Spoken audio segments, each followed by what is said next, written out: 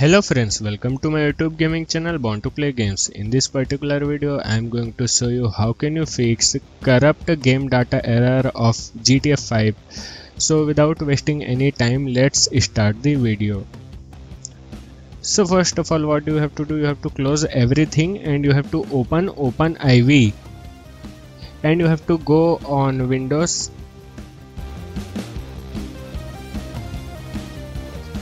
Now you have to look for ASI manager.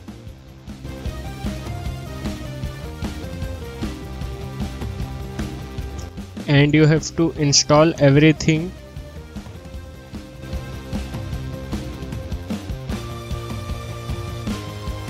You have to install everything.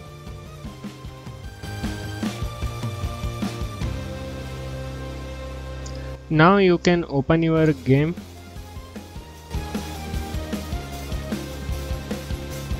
Now your error has been fixed. So friends, if you like this video, then please like, share and subscribe my YouTube gaming channel Born to Play Games. Okay, bye bye.